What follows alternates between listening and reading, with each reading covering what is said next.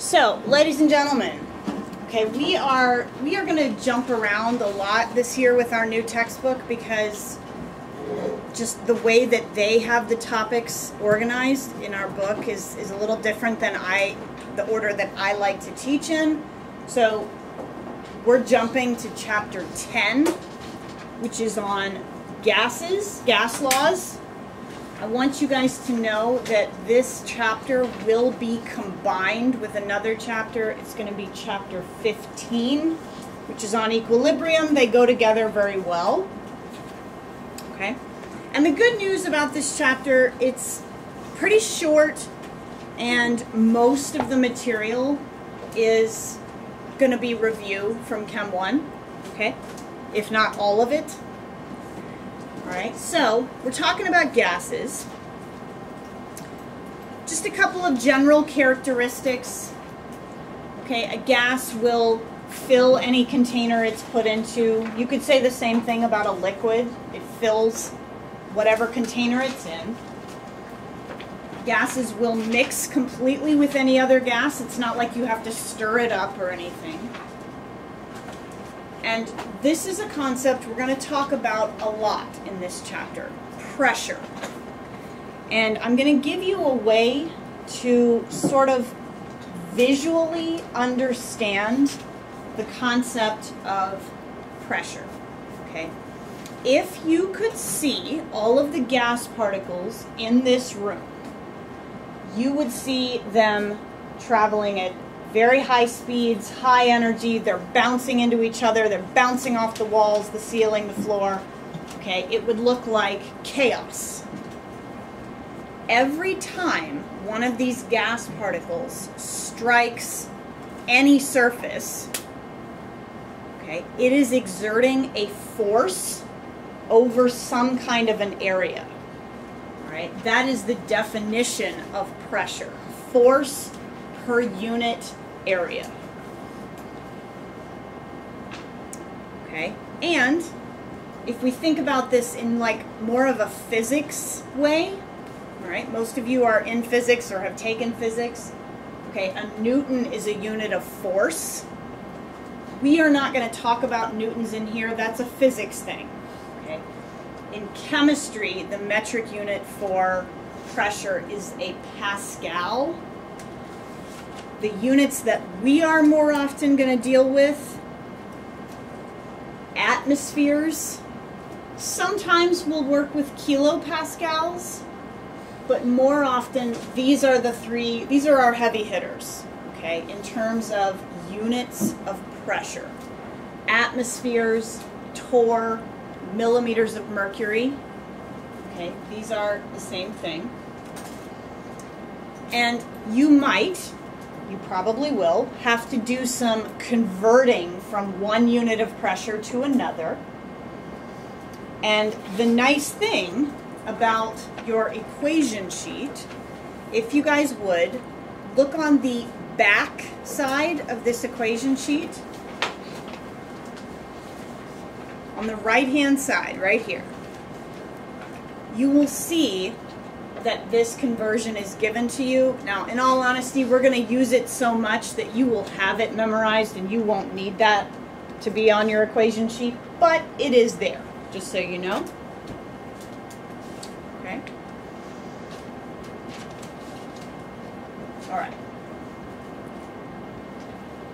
Now, one of those units was millimeters of mercury, okay? And some of you might be thinking, you know, millimeters, that's a unit of length. You know, what does that have to do with pressure? Well, it comes from using a barometer, okay? And this picture, this is like a super simplified drawing of how a barometer works, all right? Let me explain what's going on here, all right? This is an open container of mercury, all right? That's not something you typically want to have around, okay? Mercury is poisonous, it causes brain damage. It's not a good thing, okay? But the point is, some part of the barometer is exposed to the environment, Okay, I keep a barometer up on my front table. You can clearly see this does not have an open bowl of mercury in it. Okay, so you have this inverted tube that's closed at the end, and you have, within that tube, there is some mercury in there. These blue arrows represent the pressure exerted in the atmosphere, or in the room that you're in.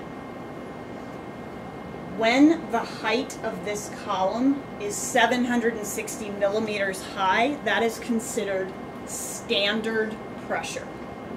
Okay, 1 atmosphere, 760 torr, 760 millimeters of mercury, that's standard pressure. Okay, now, you guys don't know this about me, but I'm a weather junkie, okay? Like, if this whole teaching thing doesn't work out for me, I'm going to go into meteorology, okay? I think things, the behind the scenes of weather is fascinating, okay? And barometers are used a lot to predict the weather.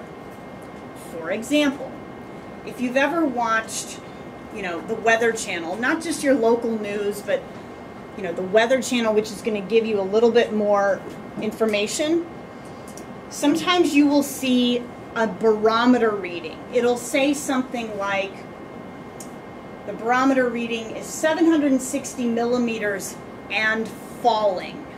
That's what they'll usually say. Here's the situation. Okay, if you've ever seen a weather map, and sometimes there'll be like a big letter L over our Northern Virginia area. That means a low pressure system is coming into our area. Think about it. If these blue arrows are not pressing down on the surface as much, like it's kind of easing up a little bit, what's going to happen to this column of mercury? Is it going to go up or fall? Down. It's going to fall. Yeah, it's going to go down. Right?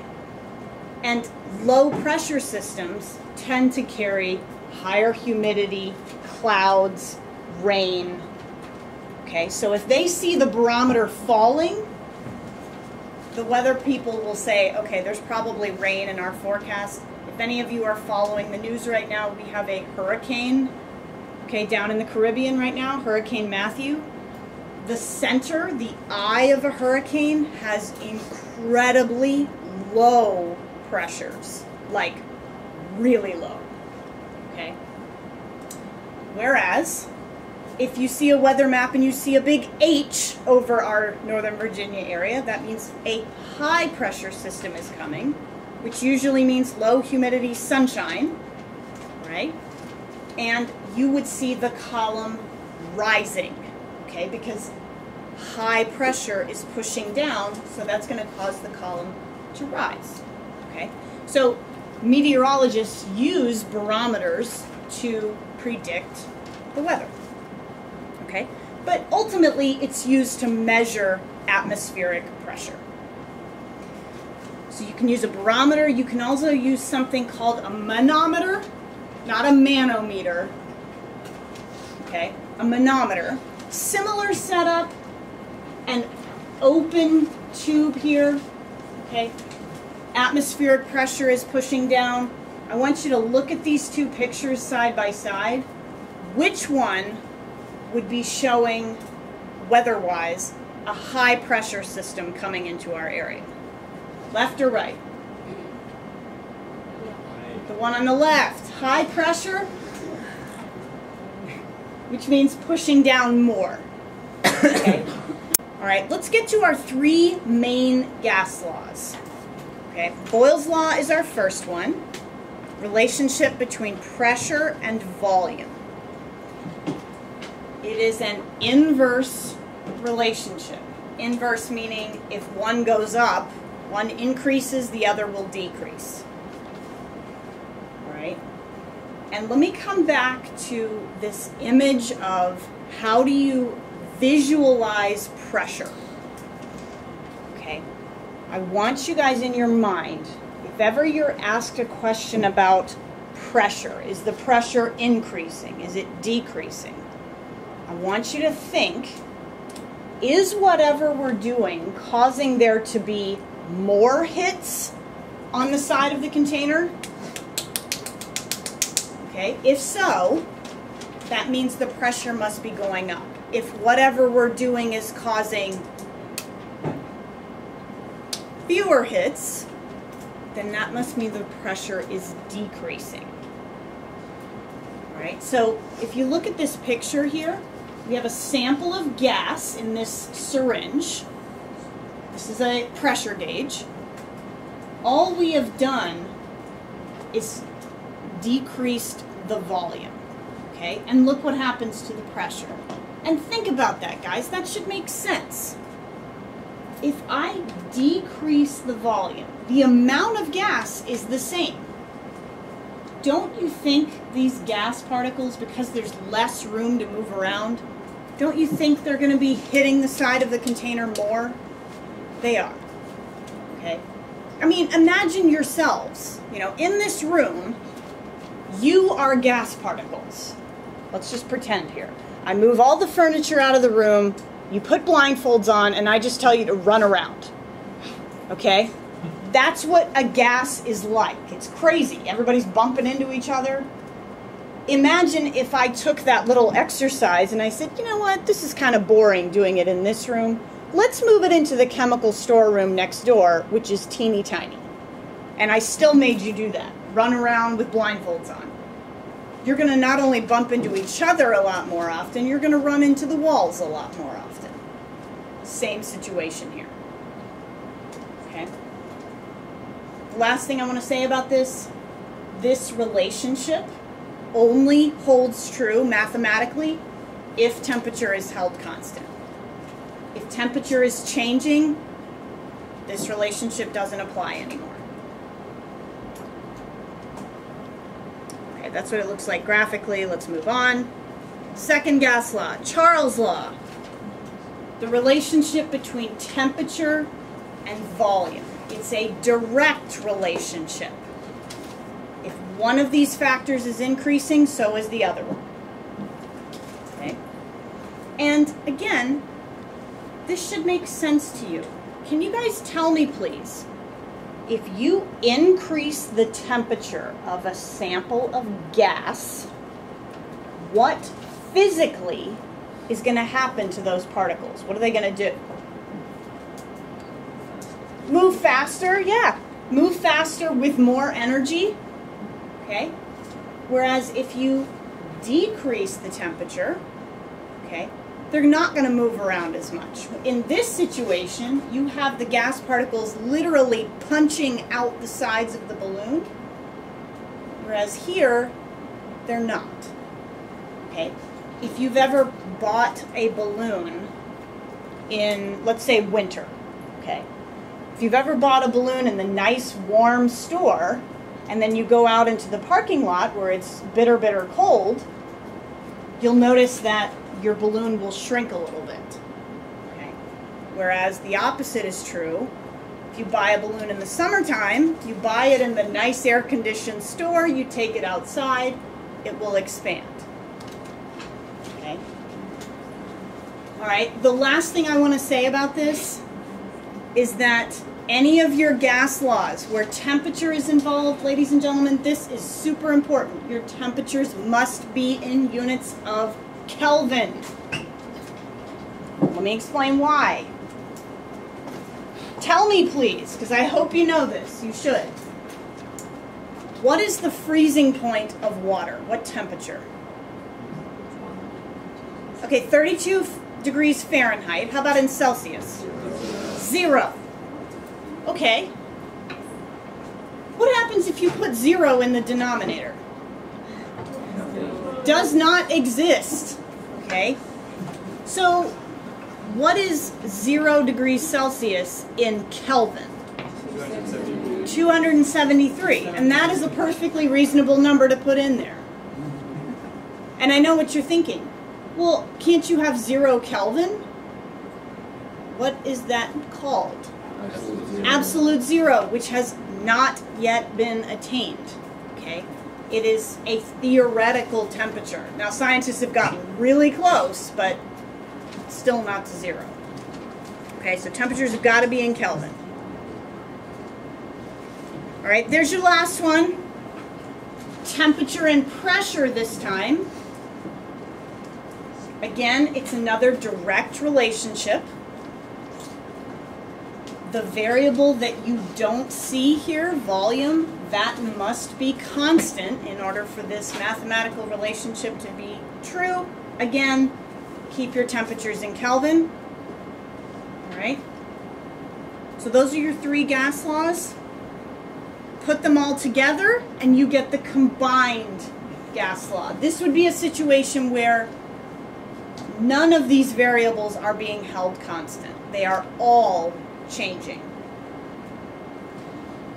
Okay. The nice thing about the combined gas law, it's got all three gas laws in it. For example, let's say you're given, I don't know, maybe a multiple choice question where there's two pressures given, one volume, you're supposed to solve for the other volume, and the question either doesn't mention temperature at all, or they tell you it's held constant. Cover up the variable that they don't mention. There's Boyle's law right there. Okay? All three of your gas laws are in there. Okay? And let me show you one other trick. All right? And I did not make this up. I stole this from someone else. Okay? If you take these three variables and write them on a piece of paper in alphabetical order. They've got to be in alphabetical order. Let's take that situation I was just saying. You're given two pressures, one volume. You're supposed to solve for the other volume. If I put my pen over the variable that is either not mentioned or they tell me it's held constant, are you ready for this? You might want to hold on to something because this is earth-shattering. Are you ready? Yep, hold on. As pressure increases, volume decreases. Oh, what just happened? What is this voodoo magic? Okay, let's say you're given, you know, two temperatures, one volume. You're supposed to solve for the other volume. Here's Charles' law right here. Temperature goes up, so does volume. Okay? I know, it's exciting. Now, can you guys see that if you put these letters in the wrong order, that's going to mess you up completely.